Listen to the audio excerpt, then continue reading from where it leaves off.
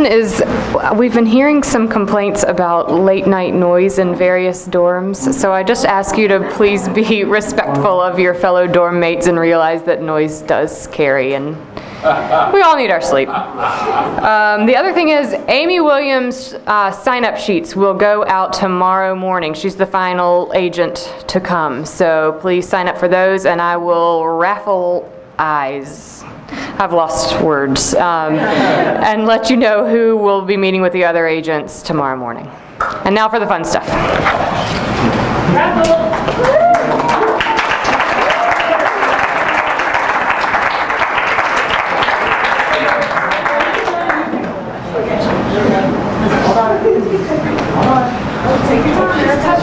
Okay, there we go. No, sure, maybe. Then I'm going to take it up there. Good job.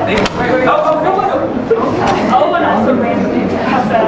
Adam, say something. Raffle time. It's even better than tater time. All right, let's see who's going to win all Hot dogs, peanut.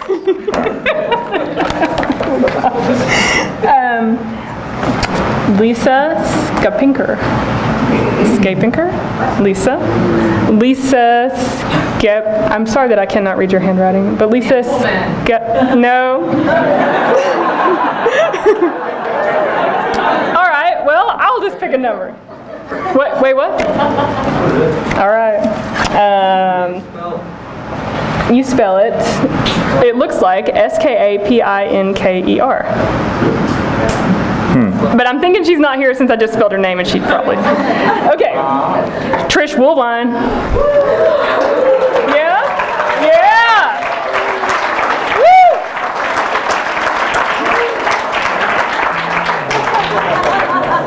And let's see. Elizabeth Spencer. The winner is Margaret DeAngelis. Oh, yeah. Or DeAngelis. Margaret. Pick one.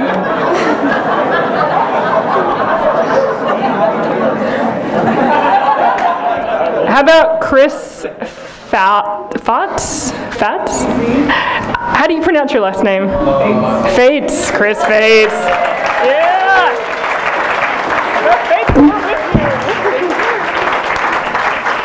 We have just a few social announcements. There's an open mic at St. Luke's tonight, 9:30. Yes, you're right, tomorrow night there's one at Humphreys. Yes, I will say that, at 9:30. Both times, you've already signed up. You know if you've signed up, you have 5 minutes to read. We'll have some beer, bring some more. It will be fun. So St. Luke's tonight, Humphreys tomorrow night. Tomorrow at 5:30 there's basketball and there's lawn games. And Friday night there will be a creepy nighttime walk in the graveyard with Andrew Hudgens. It's gonna be great. We'll tell you more about that tomorrow. Please welcome A.E. Stallings.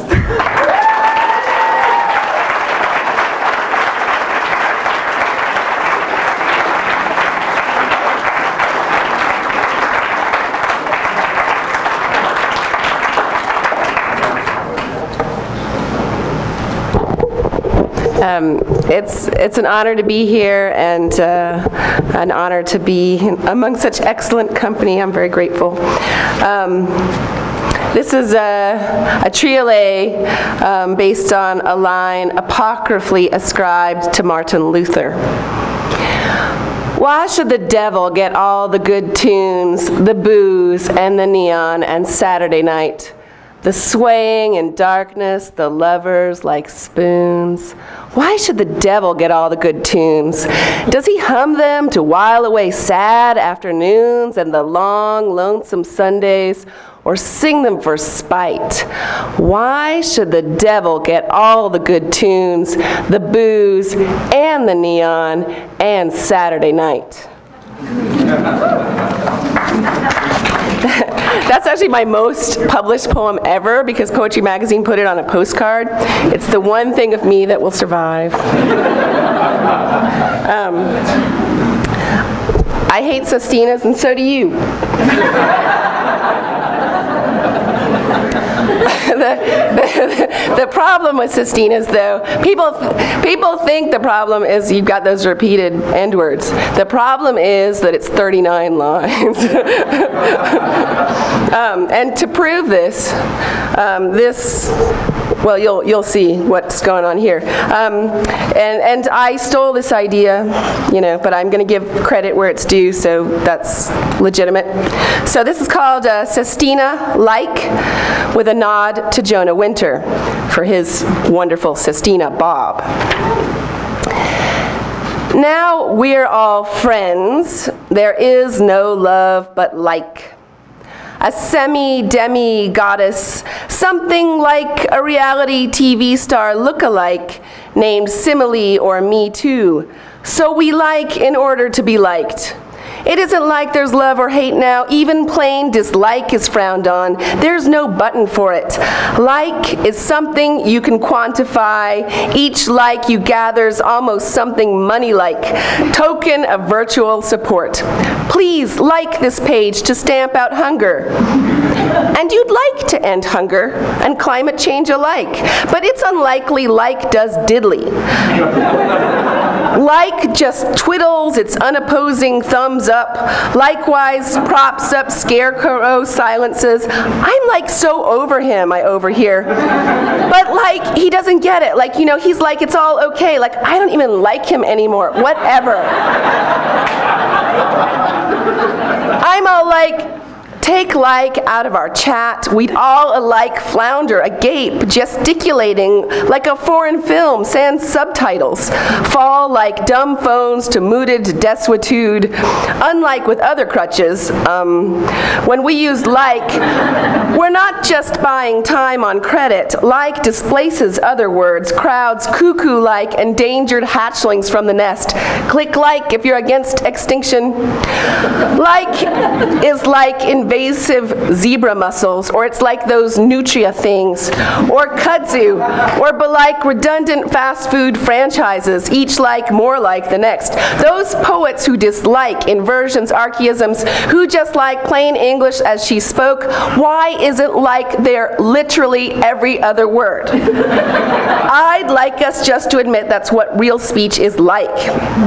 But as you like, my friend, yes, we're alike. How we pronounce, say, lichen, and dislike cancer and war. So like this page, click like.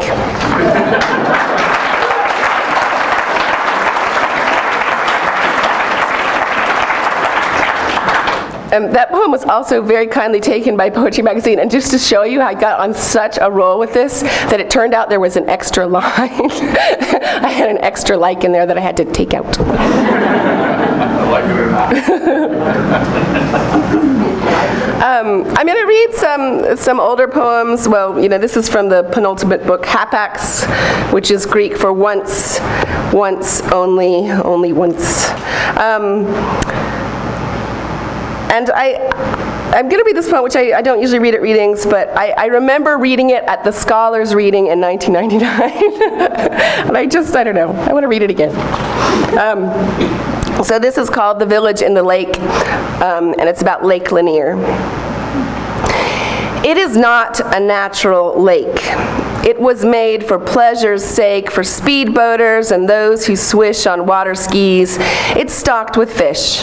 Its waters are not clear, but brown. Every summer, children drown, or teenagers, addled with beer and showing off along a pier, push each other in or dive and are not seen again alive. Even sober grown-ups taught in scuba diving can get caught in a submerged tree or vine or tangled in old fishing line. There are those who tell me down at the bottom is a town, flooded years and years ago, houses and a Texaco. Somewhere a cemetery lies. How could it be otherwise? Yet I wonder of those dead, all that water overhead who were buried underground. Can ghosts swim? Or are they drowned, sinking slowly in the mud, while in the treetops fishes scud, and through the murky heavens floats the shadow of the pleasure boats? There are other poems. I think that being in Sewanee kind of makes me think of times when I was growing up, not terribly far from here, and I guess I've been thinking about these poems. This poem is entitled Last Will, and it's about my father's ashes, but it might help to know that his name was William, or not, I don't know.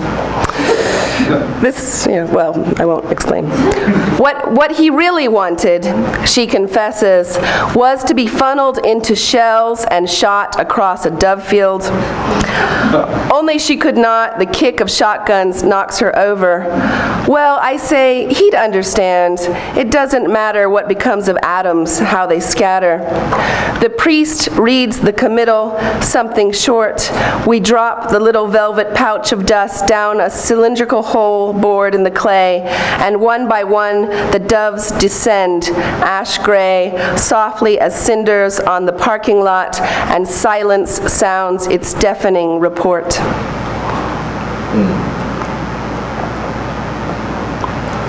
Arrowhead hunting. The land is full of what was lost.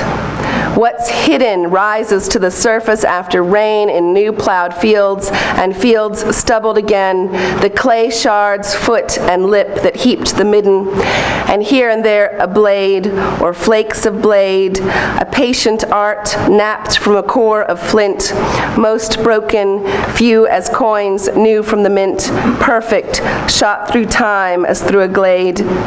You cannot help but think how they were lost. The quarry, fletched shaft in its flank, the blood whose trail soon vanished in the antlered wood. Not just the meat, but what the weapon cost. O hapless hunter, though your aim was true, the spooked heart wounded, fleeting in its fear, and the sharpness honed with longing, year by year, buried deeper, found someday, but not by you. There have been a lot of dead animals in the readings. It's true. But this one died a very, very long time ago. An ancient dog grave unearthed during construction of the Athens metro. And yes, that is Athens, Greece.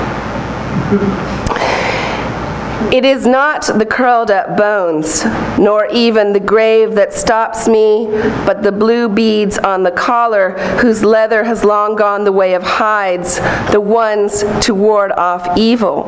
A careful master even now protects a favorite just so. But what evil could she suffer after death?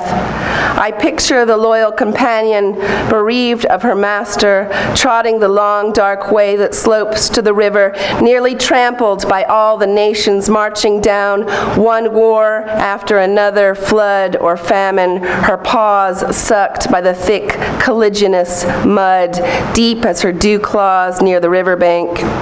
In the press for the ferry, who will lift her into the boat? Will she cower under the pier and be forgotten, forever howling and whimpering, tail tucked under? What stranger pays her passage? Perhaps she swims, dog paddling the current of oblivion.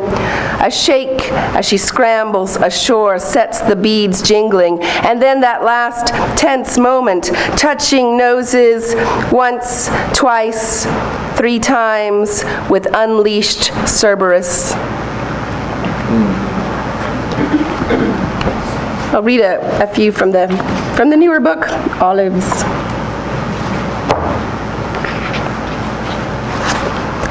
Jigsaw puzzle. First, the 4 corners, then the flat edges.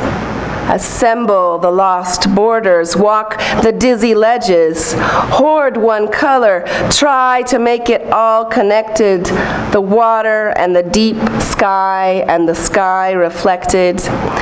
Absences align and lock shapes into place, and random forms combine to make a tree, a face. Slowly you restore the fractured world and start to recreate an afternoon before it fell apart. Here is summer, here is blue, here 2 lovers kissing, and here the nothingness shows through where one piece is missing.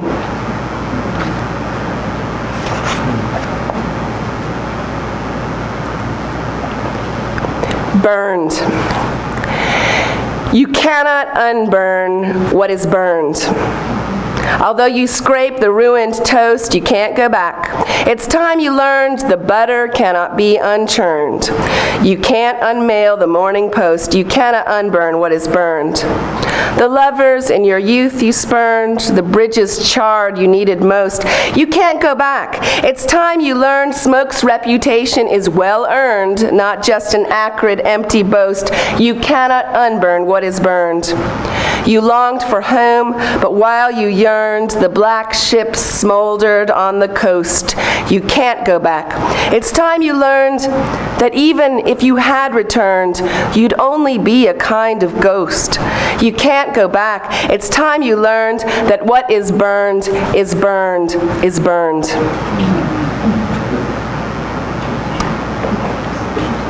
So I like to say that if you have a marital argument, you can write a poem about it.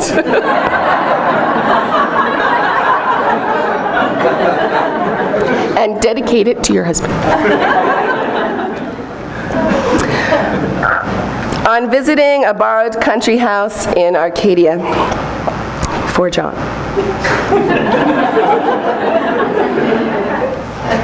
To leave the city always takes a quarrel. Without warning, rancors that have gathered half the morning like things to pack or a migraine or a cloud are suddenly allowed to strike. They strike the same place twice. We start by straining to be nice, then say something shitty. Isn't it funny how it's what has to happen to make the unseen ivory gates swing open, the rite we must perform so we can leave? Always we must grieve our botched happiness. We goad each other till we pull to the hard shoulder of the road, yielding to tears inadequate as money. But if instead of turning back, we drive into the day, we forget the things we didn't say.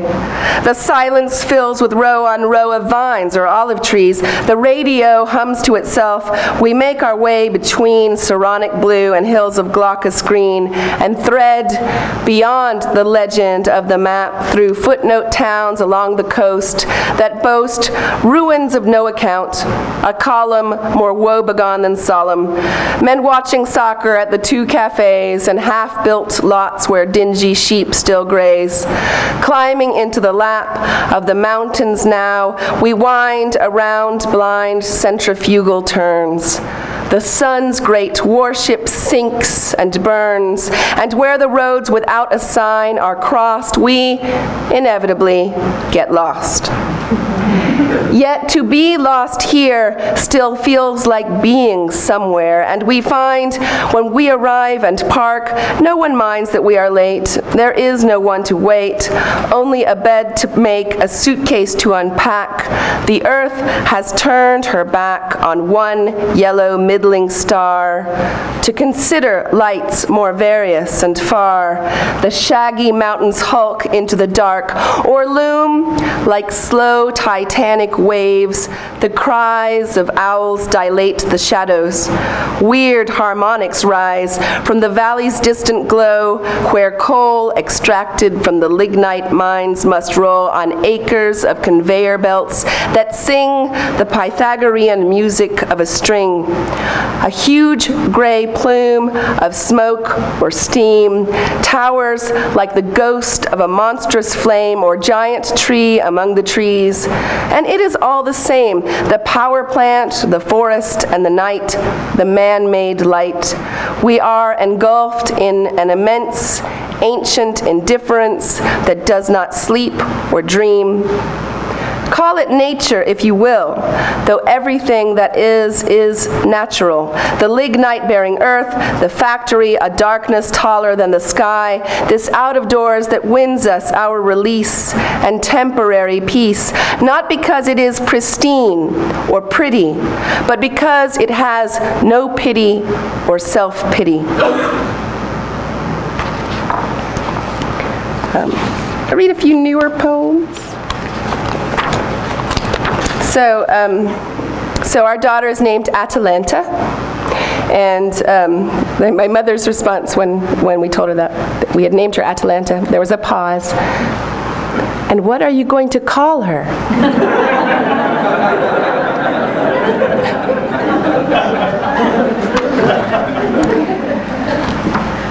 For Atalanta. Your name is long and difficult, I know. So many people whom we didn't ask have told us so, and taken us to task. You too perhaps will wonder as you grow and blame us with the venom of 13 for ruining your life. Using our own love against us keen as a double-bladed knife, already I can picture the whole scene. How will we answer you? Yes, you were in a hurry to arrive, as if it were a race to be alive. We weighed the syllables and they rang true, and we were hoping, too, you'd come to like the stories of princesses who weren't set on shelves like china figurines, not allegories, but girls whose glories included rescuing themselves, slaying their own monsters, running free but not running away. It might be rough, singled out for singularity. Tough. Beauty will be of some help, you'll see, but it is not enough to be nimble, brave, or fleet, oh apple of my eye. The world will drop many gilded baubles at your feet to break your stride. Don't look down, don't stoop to scoop them up, don't stop.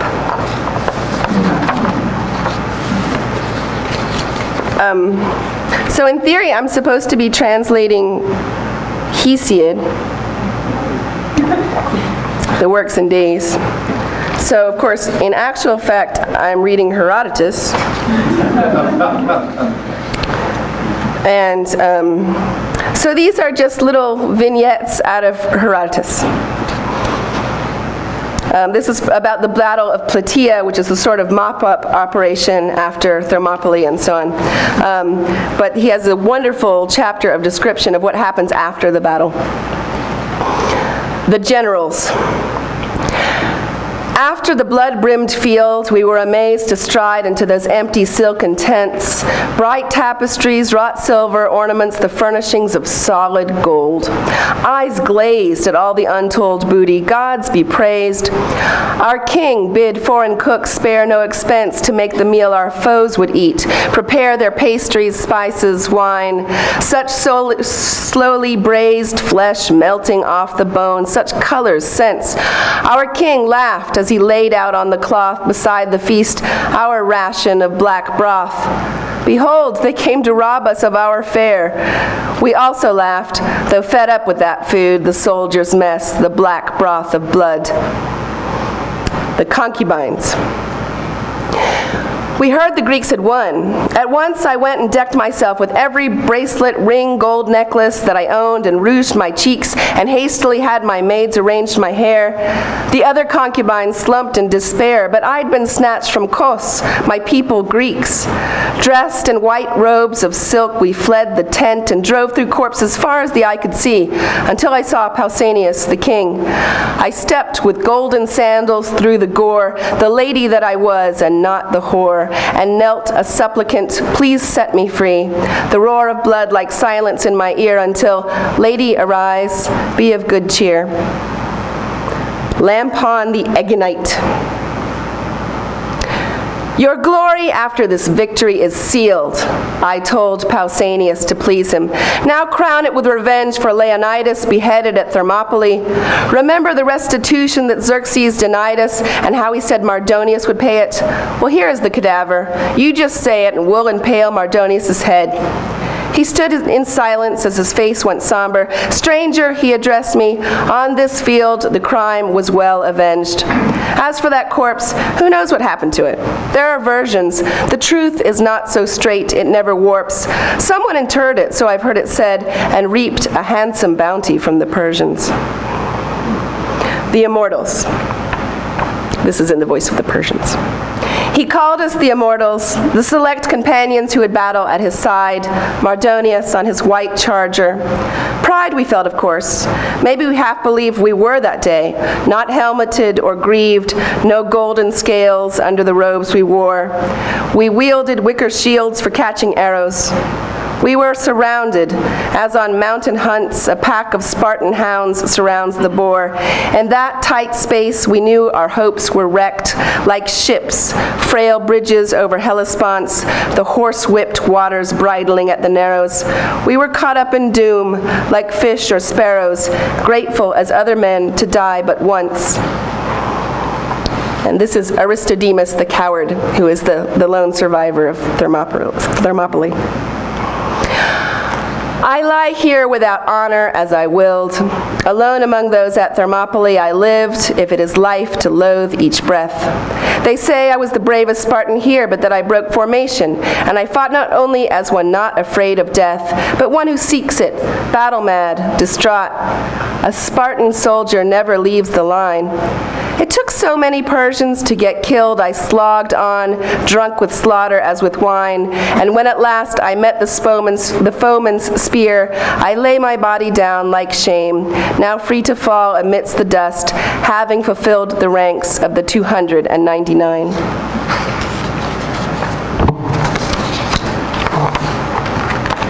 Let's see. The stain remembers your embarrassment, wine or blood, sweat or oil. When the ink leaked your intent because you thought truth couldn't soil, or when you let the secret slip, or when you dropped the leaden hint, or when between the cup and lip the Beaujolais pled innocent, or when the rumor's fleet was launched, or when the sheets waged their surrender, but the breach could not be staunched and no apology would tender. When overserved, you misconstrued and blurbed your heart sick on your sleeve. When everything became imbued with sadness, yet you couldn't grieve. Inalienable as DNA, self-evident as fingerprints, it will not out, although you spray and pre-soak in the sink and rinse. What they suspect, the stain will know. The stain records what you forget. If you wear it, it will show. If you wash it, it will set.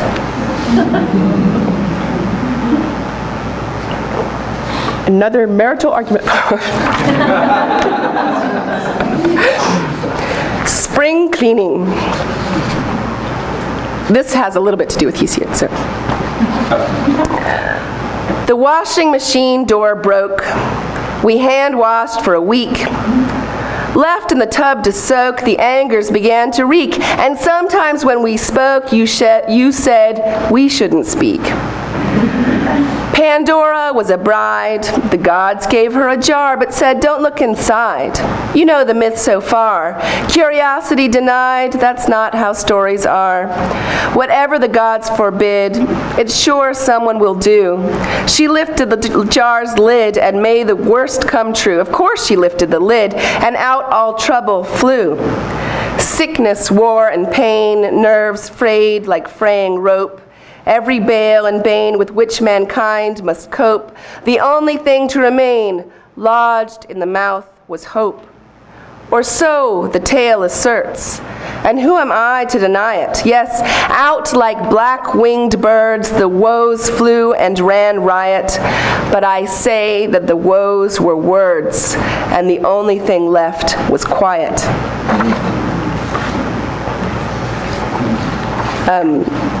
Jill McCorkle, I think it was during the craft lecture, had this wonderful thing. She was talking about transitional objects. So a transitional object, it's your teddy bear, it's your security blanket, it's that object that as a child you give the power to comfort you. So this is in the voice of the transitional object.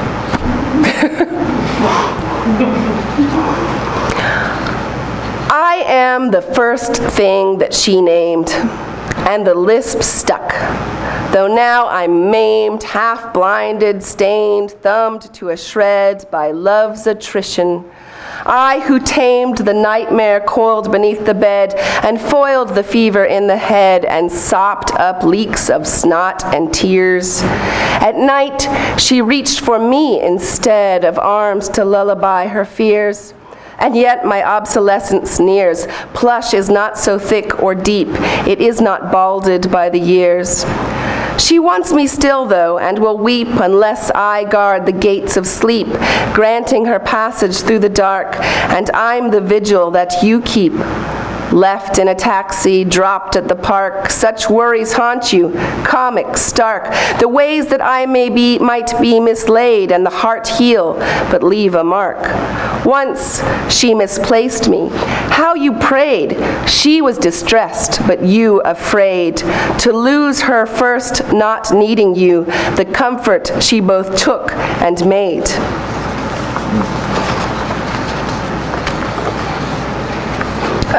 So my mother brought me a cast iron skillet in her carry-on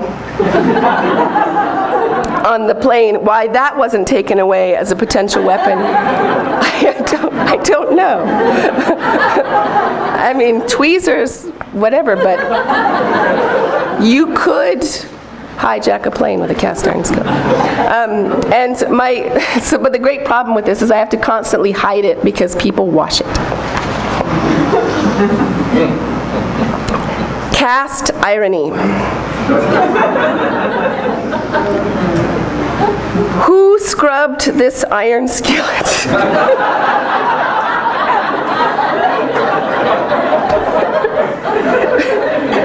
Let's start over. Who scrubbed this? Sorry. Okay. Third time.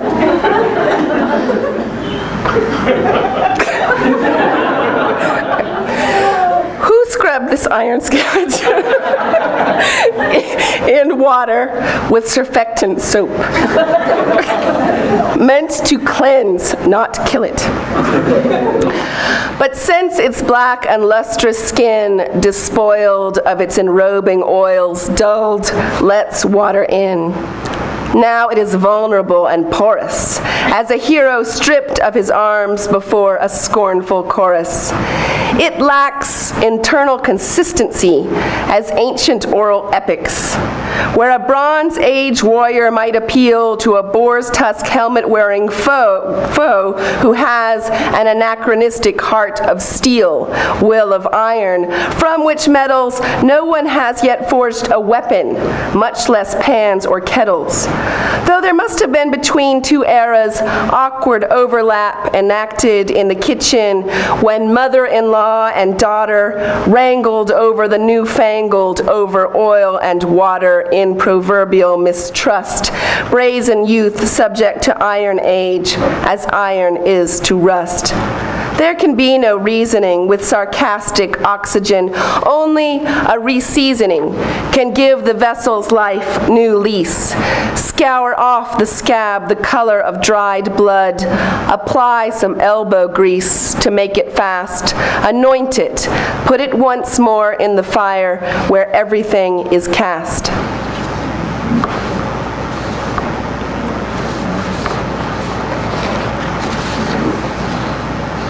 Elegy. The finery of childhood, let them wear it every day, in rain or shine.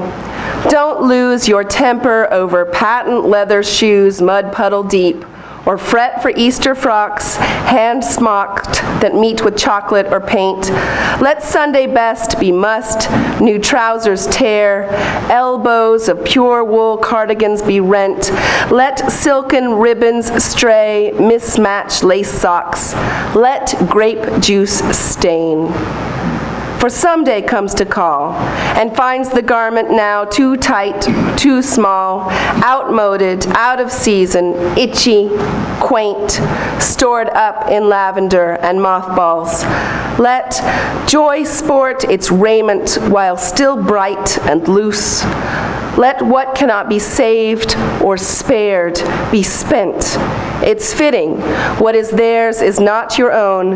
The finery they did not spoil with use that lies in drawers, unblemished and outgrown.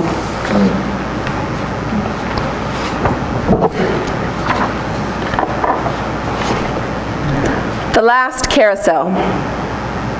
The horses have seen better days go by. with the one eye that peers out on the orbiting world. The other eye has always looked inward, to where the moving parts are hidden by a column of gilt-edged, tarnished mirrors. Why are we pierced through the hearts by their poles of polished brass, mismatched orphans, some antique carved of solid wood, some factory molded fiberglass? They course counterclockwise, round and round, while time holds them at arm's length. Their feet are shod but never touch the ground. They've known the shake of reins bidding them race, the heels that drum their flanks urging them faster and faster in one place, the laughter and the outside voices calling, the tinned music stuttering in its rut, the last seasick tide rising or falling. Their gallop is a wave that seizes. In their rhythmic progression, they are cousins to the horses on stolen marble friezes in bas-relief in some far-off museum that once was prinked with paint. But now that I see them, waiting patiently beneath the hive of garish light, as one giddy generation mounts and another sulks into the night. One last go, it isn't fair.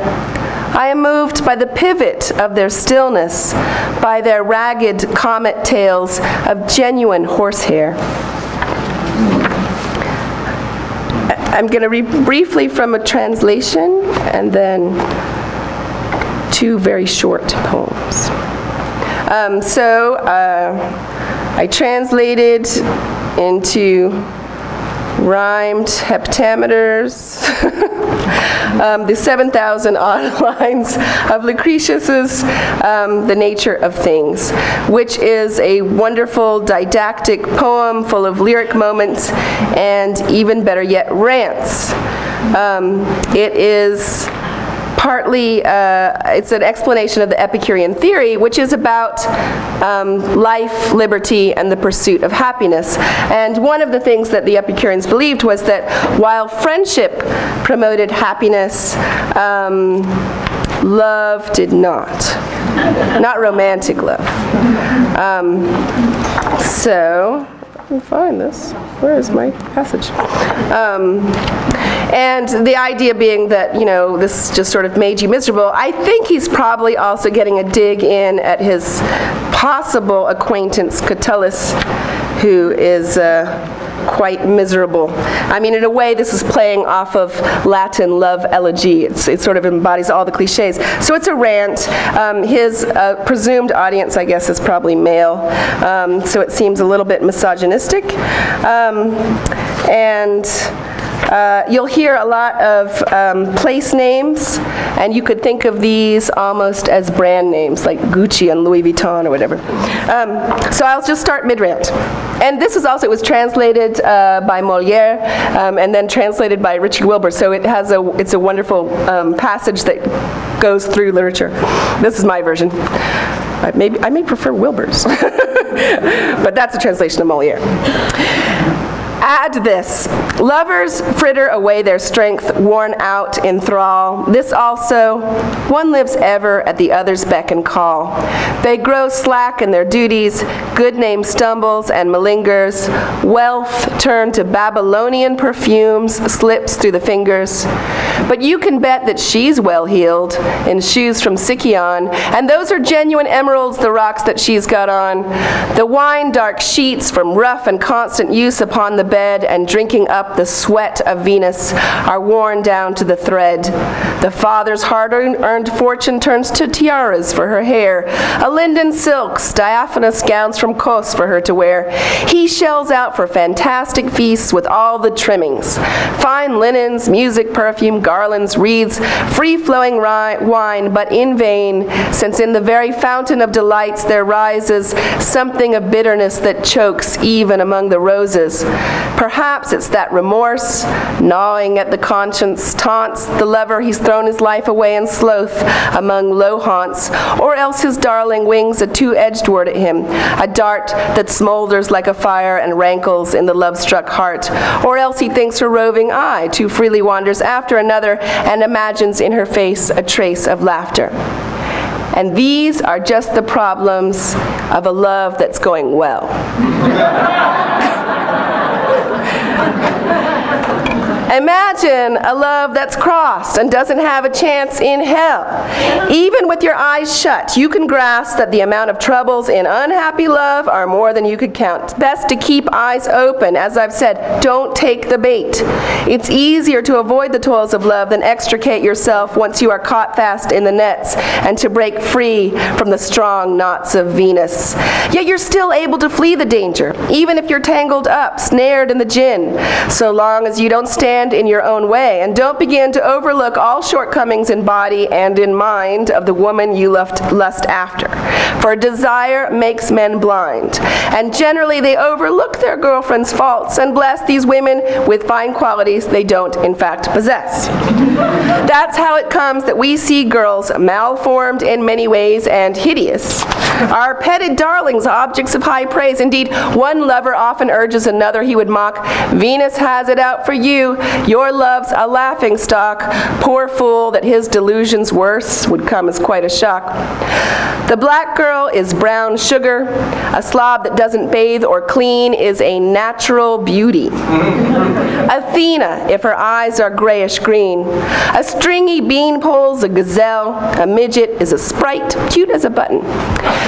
She's a knockout if she's giant's height. The speech impaired has a charming lisp.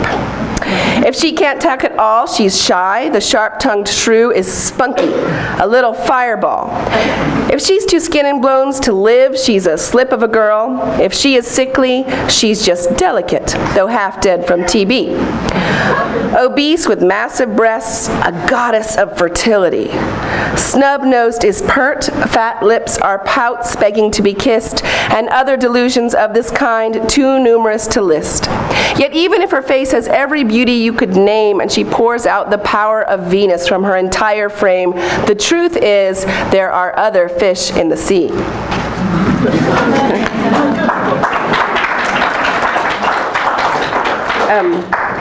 So I drafted this poem actually last year at the conference, so I feel I should read it here, and it was inspired by going to the Monteagle Crafts Fair and watching the blacksmithing demonstration, which we did 2 days in a row because my son became obsessed with it, and we went back this year. So, the rosehead nail. "But can you forge a nail?"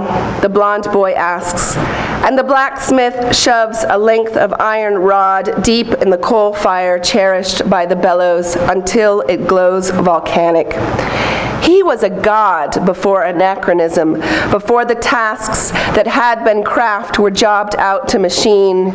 By dint of hammer song, he makes his keen, raw point and crowns utility with rows, quincunx of facets peddling its head. The breeze made visible sidewinds. The boy's blonde mother shifts and coughs. Once work was wed to loveliness. Sweat-faced, swarthy from soot, he reminds us with the old saw he employs and doesn't miss a beat. Smoke follows beauty. I'd like to close. A lot of poets of my generation are dead, which I know will happen more and more as one gets older, but it does seem kind of premature. And wonderful people that I think about and miss. We think of Will Mills, Rachel Whetstone, Sarah Hanna, Craig Arnold, Jake Adam York. I wanted to read something. I've been thinking about some of these people and sort of missing them. And so it's actually a poem by Callimachus, but it's one of these rare cases when the translation is a poem in its own right. And it's a famous Victorian translation by, I think, William Corey. So this is kind of in honor of people that I've been missing. They told me, Heraclitus, they told me you were dead.